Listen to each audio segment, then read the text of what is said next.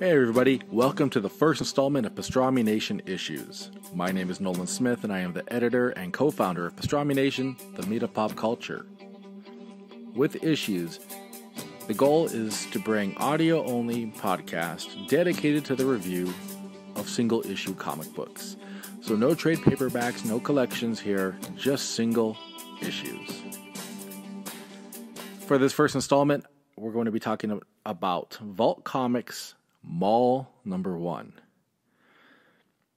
Written by Michael Morisi and Gary Dauberman, and drawn by Zach Hartong, colored by Addison Duke, and lettered by Jim Campbell. If you are not familiar with Vault, I have to say you're missing out. They have given us some amazing series in the past, including Fearscape, Friendo, and right now, Resonant is currently running. Mall Number 1 is a brand new series for Vault, and it has a really strong debut issue. So the story goes, the world as we know it has ended. It's always a great way to kick off a story. And by doing so, civilization has been forced into whatever they can find. So with this story, civilization goes on inside of an abandoned mall. Hence the title. So in this mall, you have various gangs, various groups in society trying to coexist, but also all wanting the leadership, all wanting to be all powerful. So we see at the beginning how life can be pretty dramatic right as soon as we get into the first issue. And then we see a very questionable situation with our main character, Andre, who is framed for the murder of the leader of this mall society. He is tracked down by the daughter of this leader, who seems more gung-ho and ready to assume leadership than she is in missing her father. So the book goes with Andre being on the run, trying to escape impossible odds. We get into a very warriors type situation, a lot of different gangs going at it, a lot of very diverse looking gangs you have inside of this mall, which really adds to the world building here.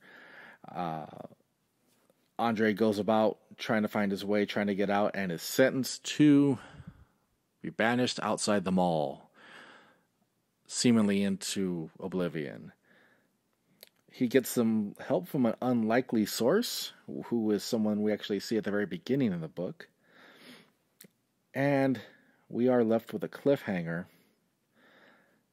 as he follows this unknown person into, I guess you would say, a basement or tunnels. What is underneath the mall?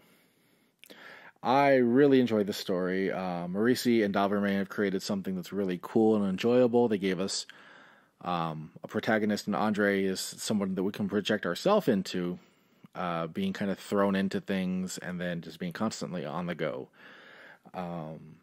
It'll be interesting to see what's going on with him. And with Andre, of course, he's also the son of a very prestigious person inside the society, so we see a lot of mention of that. So it'll be interesting to see how that goes and to see where he ends up as they go beneath the scene surface. The art here is a little rough, but given the nature of the story and the violence, this type of art works for me. I do like the action scenes. I really enjoy the character designs here. I really think this is something that would appeal to people who are fans of the Warriors, who are fans of post-apocalyptic tales like, I don't know, The Walking Dead. This is something that I would recommend to go check out.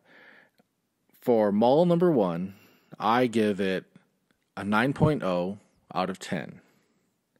Make sure you go check it out. Go to your local comic shop. Ask for Mall Number 1 from Vault Comics. If you are in the high desert, I recommend you heading over to Line Breakers. That is where I picked up my copy. And if you're not in the high desert, go to any comic shop and just ask them for Mall Number 1 from Vault Comics, and they can get a hold of it for you. I want to thank you for tuning in to the first installment of Pastrami Nation Issues. Again, if for all your pop culture news, reviews, videos, all those type of needs, make sure you head over to pastramination.com. Also, follow us on social media on Facebook, Instagram, Twitter, and believe it or not, on Pinterest. Thank you, and I look forward to diving into more issues with you as we move forward. So make sure to check out pastramination.com, the meat of pop culture.